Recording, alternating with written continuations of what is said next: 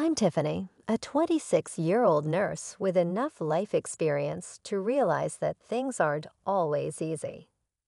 The customary mayhem was broken on the day the rock band arrived in town.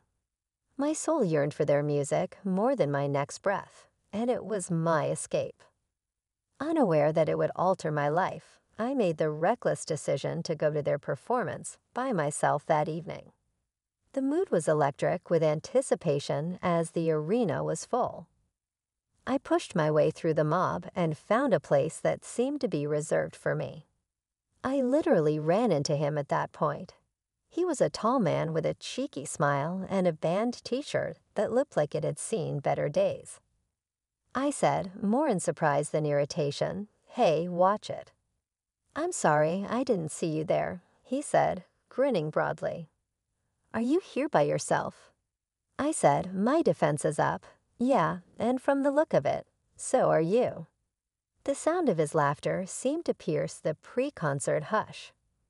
"My name is Tom, and I would definitely not miss this. These men serve as my life's music."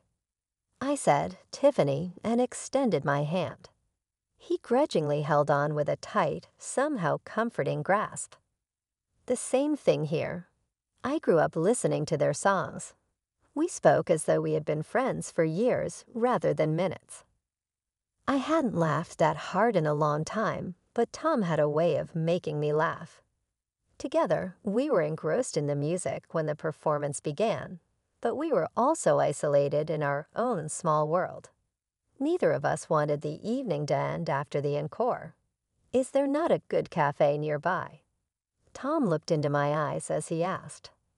"Maybe," I responded, taking the lead. In sharp contrast to the commotion of the music, the cafe was silent. We located a quiet spot where we could talk as readily as the coffee. "Well, nurse," with a tone of respect and wonder, Tom remarked, "I bet you have stories." "I can't even begin to count. How about you? What's the matter with you?" I leaned in and asked. "I am employed in the IT industry." With a tinge of shame in his eyes, he shrugged. "It pays the bills, but it's not as exciting as saving lives." We discussed everything and nothing, from our everyday annoyances to our wildest fantasies. It seemed effortless and natural. Hours had gone by before we realized it. "Probably better get going," Tom grudgingly remarked. "However, I don't want our conversation to end here." I confessed, feeling a connection I couldn't quite put my finger on. We switched phones and entered our numbers in the hopes of receiving a call. Something changed inside of me as we said our goodbyes. I left feeling lighter, my heart thumping in my chest, but perhaps it was the music, the evening, or just Tom. It was time to meet Tom's family, or more precisely, his mother, after a few months of dating him. He had been honest about living with her, claiming that she was his only relative. After all, my own family consisted just of my grandmother, so I respected that. Tom lived in a small, comfortable home with a garden that was in need of little TLC. As we got closer to the door, he added, "Mom's inside," with a tinge of anxiety in his voice. I realized then how crucial this was to him, and all of a sudden I was the one who was twitchy. A woman in her late 50s with a tangle of curls in her hair and keen eyes met mine when the door opened. She said, "So, you're Tiffany," with a tone in her voice that I couldn't quite identify. Was it interest? Fear? I said, "Nice to meet you, Mrs. Johnson," and after a moment's hesitation, she accepted my hand. She led us into the living room and said, "Call me Linda." It was tidy, with pictures of Tom at different ages. He was obviously the focus of her universe. Linda jumped right in as soon as we sat down. "Tom informs me that you work as a nurse. It's a challenging job. Do you intend to stay that long?" Sensing where this was going, I nodded. "I enjoy my work, but I also intend to continue my education in order to possibly become a doctor in the future." Linda's eyes squinted slightly. a physician.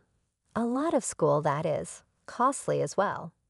In an attempt to calm things down, Tom dove in. Tiffany is really enthusiastic about her job, Mom. It's among her qualities that I find admirable. Linda's frown softened as she looked from me to Tom and back again. My rock has always been Tommy here. It was just the two of us when his dad departed. You know I've given him everything.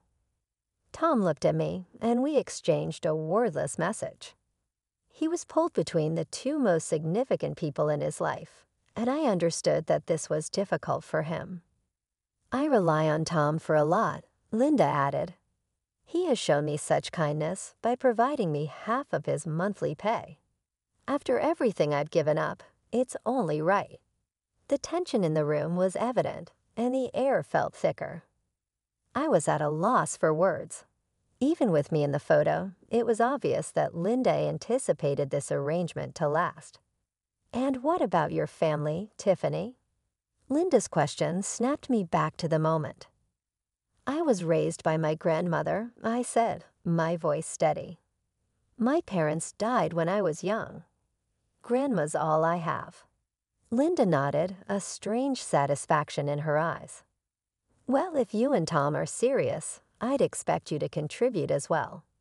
$800 a month should cover it. I choked on the tea I'd been sipping. $800. Tom's hand found mine under the table, squeezing it gently. We'll work something out, Mom. Tiffany and I are a team now. When Tom and I decided to tie the knot, we knew it wouldn't be a lavish affair, but nothing prepared me for the battle over our wedding plans. Linda had her own ideas about saving money, which basically meant cutting down our guest list to a handful and scrapping any unnecessary celebrations. I wanted simple, sure, but I also wanted some joy, a celebration of us. One evening, as we sat down with Linda to discuss the wedding plans, the tension was thicker than the coffee Tom had brewed. So I was thinking. Linda began in that way that told you she wasn't just thinking, she was deciding. Why waste money on a big venue when we have a perfectly good backyard? Tom squeezed my hand under the table, a silent plea for patience. Mom, Tiffany and I were hoping for a bit more, you know. Celebration, not just a backyard thing. Linda's eyes narrowed, her lips pursing in that familiar line of disapproval. And who's going to pay for this celebration? You two. With what money? I took a deep breath, readying myself. We've been saving, Linda, and it's not like we want something extravagant, just something a bit more special than the backyard. Linda scoffed, special. You think spending money you don't have on one day is special. You know what's special. Security, not starting your married life in debt. I could feel my patience wearing thin, but I held my ground. We understand the value of money, Linda. We're not talking about going into debt, just a modest celebration at a small venue. We've done the math.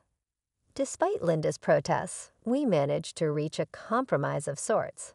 A small venue, close family and friends, and a strict budget. Linda insisted on overseeing the catering, claiming she could cut costs, which meant we ended up with a buffet that was more potluck than professional. On the day of our wedding, the venue looked, well, modest. My grandma, the one person from my family there, whispered to me as I readied myself, "This Linda, she's a piece of work, isn't she? Just remember, dear, you're marrying Tom, not his mother." The ceremony was short and sweet. Tom looked handsome, and when I walked down the aisle toward him, the look in his eyes told me we'd made the right choice. It was our moment, and even Linda couldn't tarnish that. At the reception, as guests mingled over the homemade buffet, Linda took it upon herself to remind everyone how much money we'd saved. Just think what they can now put towards their future. She announced to a group of our friends, who nodded politely, their expressions a mix of amusement and sympathy. Tom's best man, Mike, a childhood friend who knew the family dynamics all too well, leaned over to us with a grin. Hey, at least she didn't charge entry. I laughed, the tension of the past weeks melting away in the warmth of the moment. Tom wrapped an arm around my waist, pulling me close. We did it, Tiffany. Despite everything, we did it. Yeah, I agreed, leaning my head against his shoulder. And now we start our lives together, just us and Linda. Tom added with a wry smile, earning him a playful jab in the ribs from me. Settling into married life with Tom was like navigating a boat on choppy waters. Our tiny rented apartment became our haven, a place where we planned to build our future together. But the shadow of financial strain loomed large over us, darkening even our brightest moments. One chilly evening, as we sat huddled over our budget spreadsheet, the reality of our situation hit me hard. Look at this, Tom, I said, pointing at the screen. After rent, bills, and your mom's $800, there's barely anything left for us. Tom rubbed his eyes, weary from the long day. I know, Tiffany, but what can we do? Mom depends on that money. I sighed, frustration bubbling inside me. But does she really need that much? We're barely scraping by as it is, and we've been putting off so many things, like fixing the car, and even thinking about a down payment for a house. Tom's expression hardened, a defensive edge creeping into his voice. Tiffany, we've been over this. My mom raised me by herself. It's my duty to take care of her now. The argument ended with us in a tense silence, each stewing in our own stubbornness. But it didn't end there. Linda, ever the persistent one, took to calling me regularly, each conversation a thinly veiled reminder not to forget the $800 monthly tribute to her bank account. And when calls didn't cut it, she'd appear at our doorstep, lamenting her hard life and hinting heavily that a little more financial support wouldn't go amiss. I did my best to ignore the hints, to smile and nod and change the subject, but it grated on me. The constant pressure, the relentless reminders of a debt Tom felt we owed. Finally, one evening after another of Linda's visits, I couldn't hold it in any longer. Tom, we need to talk about your mom. I started, my frustrations bubbling to the surface. I'm tired, Tom, tired of the hints, the constant pressure for more money. We're saving for a down payment for our future. Can't she see that? Tom's face went from puzzled to dark in seconds. My mom is always right, Tiffany, he said, his voice icy. You have no right to talk about her like that. She sacrificed everything for me. His words hit like a slap. So what? Our plans, our future, doesn't count for anything? I shot back, anger rising. That was it. Tom shut down, walls up, and suddenly we were two strangers living in the same space. He wouldn't talk to me, not really. Our conversations dwindled to nothing, replaced by messages left on stickers on the fridge. Need milk. Working late. The bare minimum of communication. One rare evening, when the silence felt a bit less oppressive, I decided to broach the subject. The words tumbled out of me before I could think better of it. Tom, do you ever think about, us having kids? Tom, who'd been half-focused on some bills, looked up, his expression unreadable. Kids. Tiffany, you know how Mom feels about that. She's already stretched thin with just us helping out. Yeah, but it's not about her, is it? It's about us, what we want, I said, a hint of desperation creeping into my voice. Tom sighed, setting the bills aside. I know. But think about it, the money, the time. How are we supposed to manage all that? Plus, Mom's outright against it. She says it's too much expense, too much hassle. I felt a flash of anger and frustration. So what? Her word is law now. What about what we want, Tom? What about our life together? The room went quiet again, the air thick with words we couldn't seem to say. Tom finally broke the silence. "I just don't think now's the right time. Yes, maybe later, when things are better." The next day, Linda's unannounced visit threw gasoline on the already smoldering embers. "I heard you two talking about kids," she started, her tone accusatory, as if the mere thought was an affront to her. "Yeah, so," I said, my patience wearing thin. Linda's eyes narrowed. "So you think you can just bring kids into this mess? You can barely take care of yourselves. Where do you think the money for that will come from? Out of what you should be giving me?" Her words stunned me, not because they were true, but because of the blatant disregard for our autonomy, our desires as a couple. "It's our life, Linda, our decision," I shot back, my voice firm. "Your decision?" "No, my son's decision, and he knows better than to make a foolish mistake like that," Linda countered, her voice rising. The argument spiraled from there, voices raising, words that couldn't be taken back flying between us. It ended with me saying something I'd never thought I'd have to. Maybe we shouldn't see each other for a while. This is too much." Linda left in a huff, and Tom, when he found out, sided with her. Our home felt more like a battleground, each of us entrenched in our positions. The idea of starting a family now was no man's land between us. It started with a phone notification that blinked innocently enough, but held a punch that knocked the wind out of me. Tom had transferred $11,000 to his mom this month, not the usual $800. My mind raced, confusion and anger swirling together.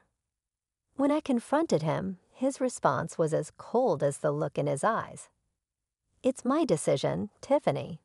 "It's for my mom," he said, his voice flat, leaving no room for discussion. "But we agreed on a budget, Tom. We have our own needs, our own plans. How could you just change that without even talking to me?" I shot back, my voice rising with every word. Tom shrugged, a dismissive gesture that stung more than I expected. "Things change. I don't have to consult you on everything." That was the moment I felt it, the crack in what I thought was solid, the betrayal of our partnership. But the worst was yet to come. Days later, a friend from work, Carrie, called me. Her voice hesitant, she said, "Tiffany, I hate to be the one to tell you this, but I think you should know." She trailed off, the pause heavy with dread. "What is it, Carrie?" I urged, a sinking feeling in my stomach. "I saw Tom's profile on a dating site. He even messaged me, not realizing who I was at first." "I'm so sorry," she finished, her voice a mix of sympathy and discomfort. My world stopped. The air left my lungs in a rush, and I felt dizzy. "Are you sure?" I managed to whisper, clinging to a thread of hope that it was all a mistake. "Yes, I'm sure. I can send you the screenshots if you want," Carrie offered, and true to her word, she did. The evidence was undeniable. There was Tom's picture, his profile, and the messages he'd sent, flirting, suggesting they meet up. The betrayal cut deep, a wound I wasn't sure could ever heal. When Tom came home that night, I was waiting, the screenshots glowing accusingly on my tablet. His reaction was one of shock, then anger, not at being caught, but at being confronted. "What, you're spying on me now?" "Invading my privacy." He exploded. The audacity of his anger was almost laughable. "Spare me, Tom. How long? How long have you been doing this?" I demanded, my voice shaking with emotion. Tom's anger fizzled out, replaced by a resignation that was somehow worse. "I don't know, Tiffany. A while, I guess. I needed something else. Something more. More than me. More than us," I said, the reality settling in like a stone in my stomach. "Yeah, I guess so," he admitted, and with those words, the last of my hope evaporated. "I want a divorce," I said, the words tasting bitter on my tongue. Tom looked at me, then really looked at me, and for a moment, I saw a flicker of the man I married. But it was gone as quickly as it came, replaced by a cold indifference. "Fine," he said simply, "if that's what you want." The divorce proceedings were quick, devoid of the messy entanglements that come with shared assets or children. I moved back to my grandmother's house, the only place that still felt like home, carrying with me the pain of betrayal, but also a sense of relief. 3 months post-divorce, life had started to settle into a new kind of normal, or as normal as it could get without Tom and his mom, Linda, in the picture. That is, until my world got rocked again, but this time by loss. My grandmother passed away, leaving behind a void no one could fill. Along with the heartache came a surprise. She left me her house and a hefty sum of $800,000. Just when I thought things couldn't get any more surreal, Linda showed up at my doorstep, bursting with a kind of frantic excitement that felt out of place given the recent funeral. "Tiffany, darling, I heard about your inheritance. What a blessing." Linda gushed, not wasting a second on pleasantries. I stared at her incredulously. "Linda, what are you doing here?" She brushed past me into the house as if we were still family. "Now that you've come into this money, you can surely afford to help me out a bit more. Not just the usual $1,000, but maybe double that. And oh, a small gift wouldn't hurt. Something nice, expensive." Her words were like a slap in the face, each one more absurd than the last. But it was her next statement that really threw me. "And since you're so well off now, I suppose it's okay for you to have a baby with Tom. I mean, with this kind of money, why not?" I couldn't help it. Laughter bubbled up from within me, loud and uncontrollable. "Linda, you do know Tom and I are divorced, right? 3 months ago, your son and I are done." The look on her face was priceless, a mix of shock, disbelief, and something that looked suspiciously like panic. "Divorced? But Tom never said. Why would he hide that?" Maybe because he didn't want to crawl back to Mommy's house. Or maybe he thought you'd cut him off financially. I shrugged, the absurdity of this situation not lost on me. Linda fumbled for her phone, dialing Tom in a frenzy. The conversation was short and heated, her voice rising with every word until she finally hung up, her face pale. "He said it's true. Said he didn't tell me because he wanted to maintain independence." Independence? Now he tells me this when we could have been rich. "Linda, it's time for you to go," I said, my patience wearing thin. She stood defeated, but then with a last-ditch effort, she turned to me. "Tiffany, can't you reconsider for the sake of the family? Tom made a mistake, but—" I cut her off with another round of laughter. "Linda, there is no family, not between me and Tom. And after everything, you really think I'd go back to him? Please leave." One morning, as I sat in the kitchen with a cup of coffee, the sun casting gentle patterns on the table, there was a knock at the door. Hesitant, I approached, half expecting Linda, or worse, Tom to be on the other side.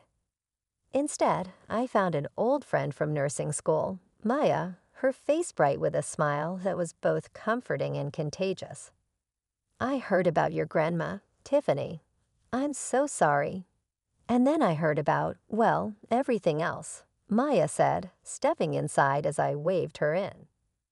We sat down, and over coffee, we caught up on life, on the turns mine had taken, and on her adventures since we last spoke. It was Maya who, after hearing my story, looked me dead in the eye and said, "Tiffany, it's time. Time to move on for real. You've got this chance, this freedom. What's stopping you from taking the leap?" Her words struck a chord. I've been thinking, I started, my mind racing with possibilities.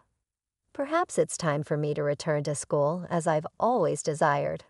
earn that degree, and pursue a career in which I'm enthusiastic. Yes, Maya's delight was evident as she clapped her hands. That's the essence. Look, you're still standing despite the curveballs life has dealt you. And now you have this amazing chance to accomplish something for yourself. I felt like I was on fire after talking to Maya. It gave me the motivation I needed to decide to finally go on with a purpose. That evening, determined to further my profession in a way I could only imagine, I began looking into programs. However, life tests you in a humorous way. One evening, as I was getting used to this new chapter, Tom showed up at my door, looking just like the man I had assumed I knew. With a tense tone to his voice that I wasn't used to, he said, "Tiffany, can we talk?" A part of me was inquisitive, and another part was cautious, so I hesitated. "All right, Tom, speak."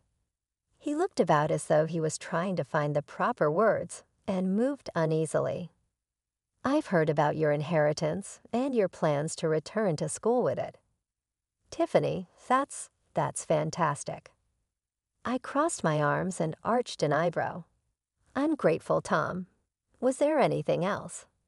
He let out a big, exhausted sigh. "I suppose I was simply checking to see if we had a chance. I've been thinking a lot." I interrupted him, saying, "No, Tom," in a stern yet loving manner. "We don't have any hope anymore. I've moved on, truly moved on. And you ought to as well." I felt a weight lift as he turned to go, a definitive conclusion to a chapter that had gone on for too long. I became more motivated and concentrated in the days that followed. Free from the expectations and letdowns of the past, I was creating a life on my own terms. I had a feeling of purpose from my education, and I was free to follow my aspirations without limitations because to my grandmother's wealth.